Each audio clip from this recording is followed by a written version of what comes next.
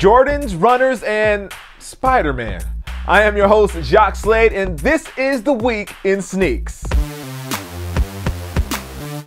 Let's kick things off with Nike SB, who is making a ton of headway in the actual skate shoe department, but this week they revealed a few recovery products. The Stefan Janoski Max looks to be a pretty nice looking shoe as it combines the upper of a Janoski with half of a Nike Free and half Air Max outsole. These are spotted over at size and could almost pass for a slim version of the Roastery Run. It looks like the Nike SB is using engineered mesh on the upper, but that has not been confirmed. Not to be outdone, Koston took to Instagram to reveal two colorways of his recovery shoe, the Koston 2 Max in a blue and a red. Word on the street is that both of these will be dropping in February.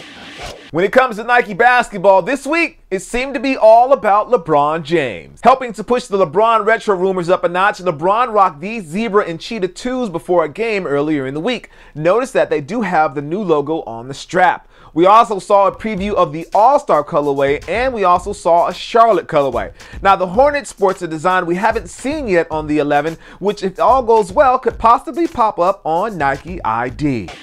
Per the usual, our friends over at Jordan Brand made some news this week. Well, actually, it wasn't Jordan Brand because these are some leaked images of the new year of the Horse Pack. As I spoke of earlier in the week, the collection reveals the Mellow M10 and the Air Jordan 1 makeups. Both are based in black with bright hues marking the Chinese zodiac. One of the more distinct parts of the M10 is the leather upper, and the box isn't really that bad either. The Jordan 1 is just as impressive with a textured Nike swoosh and a slight gloss over the upper. Unfortunately, there is no release date for either of these at the moment, but the year of the horse doesn't officially start until January 31st.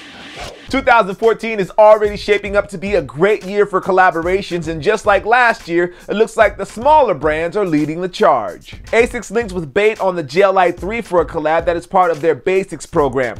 Taking on a military theme, the upper uses a combination of wax laces, black suede, nylon, and mesh. Now, switching brands, we see that Ronnie is working with Puma again on the Disc Blaze. There are actually two pairs in this collection, a red and black pair as well as a blue and black pair, both of which will be releasing at the Kids pop-up shop in Paris on January 16th.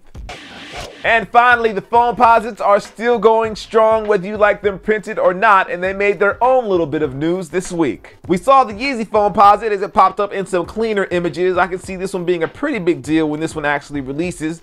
We also found out the release date for the Spider-Man Foamposite. Now, these are set to release a week or so before All-Star, which will be on February 8th. And by the way, the official colors are vivid blue, black, and light crimson. And last but not least, the Flightposite looks like it is getting the Year of the Horse treatment as well as some special packaging. No word if these turquoise kicks are going to actually release, but honestly, I think I want the Destroyer more than I want the shoes. And for this week's question of the video, we're going to delve into fashion just a little bit. I want to know what you guys feel about this partnering of Nike and Riccardo Tisci, or Ticci, I think that's how you say his name. He's the creative director over at Givenchy, and he'll be working with Nike now, and he has some product coming out this year. So I want to know, does that interest you? Does it pique your interest, so to speak? Let me know down in the comments. Well, if you haven't already, make sure you like, favorite, and subscribe. That way you know whenever something awesome is happening. And also, if you want to know more about some of the stuff that I talked about, because I did cover a lot of stuff today, well, you can check it all out down in the comments. I am your host, Jacques Slade. This is the Week in Sneaks, and I will see you soon. Peace.